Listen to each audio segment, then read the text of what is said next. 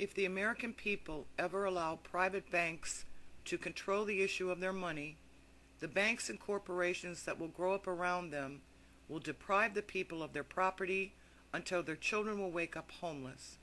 Thomas Jefferson.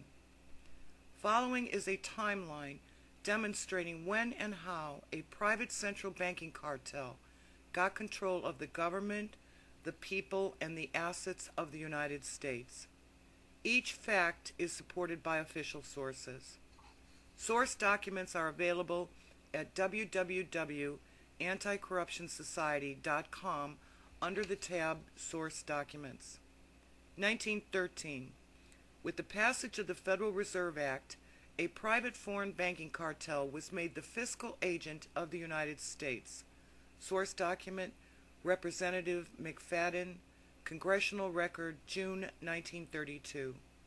From the website of the Federal Reserve Bank of New York, quote, "The entry of the United States into World War I added to the responsibilities of the young Federal Reserve Bank.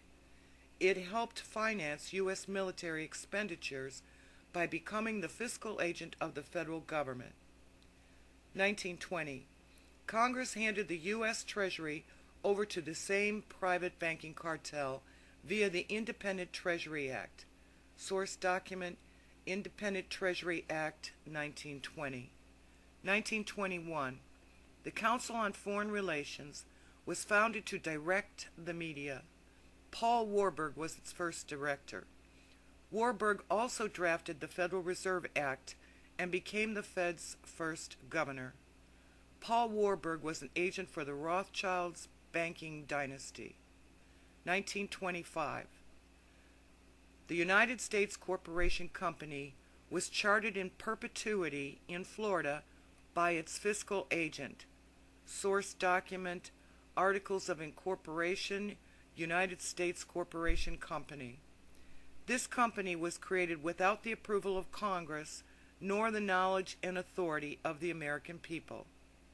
Note, in 1925, the Federal Reserve Bank of New York had offices on Cedar Street and on Broadway, both cited in the Articles of Incorporation. Source document, Articles of Incorporation, United States Corporation Company. The United States Corporation Company created a maximum of 100 shares of stock. Source document, Articles of Incorporation, United States Corporation Company. The Articles of Incorporation revealed the names of 3 individuals who held only 5 shares. The other shareholders were not identified. 1920s. The U.S. Treasury was raided by the private Federal Reserve Bank, who then caused the Great Depression and bankrupted the United States Corporation Company. Source document, Representative Lewis McFadden. Congressional Record, June 1932.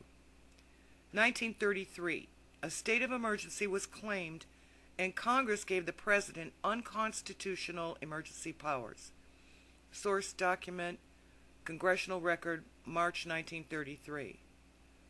On behalf of the private Federal Reserve, President Roosevelt confiscated the people's gold and forced all to use the Federal Reserve notes from then on.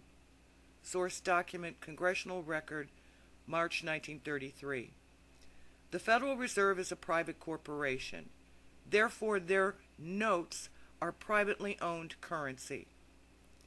The people and the property of the United States was hypothecated and placed unlawfully in a public trust. Source document, Representative Traficant, Congressional Record, March 1993. Hypothecate means to pledge as security without delivery of possession. 1933. The Internal Revenue Service was chartered in Delaware as a private corporation. It is not a division of the U.S. Treasury.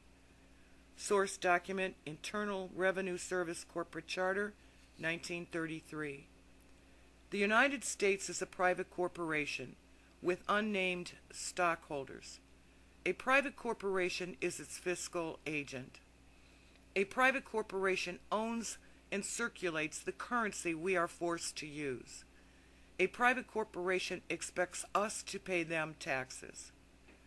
The U.S. CEO, the President, has maintained unconstitutional emergency powers for the past 80 years.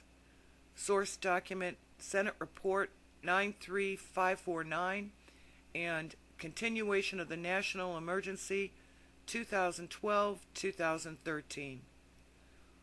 Quote, all United States offices, officials, and departments are now operating within a de facto status in name only under emergency war powers, with the constitutional Republican form of government now dissolved. Source document, Representative Traficant, Congressional Record, March 1993. Today, as has been demonstrated, the United States is just a corporate franchised network represented by their all-caps names such as State of Ohio.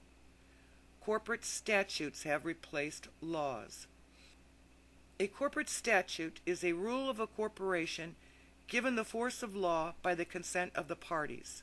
This consent generally requires a signed contract. From Judge Dale, author of The Great American Adventure, page 102. Quote, the federal and state governments are not real.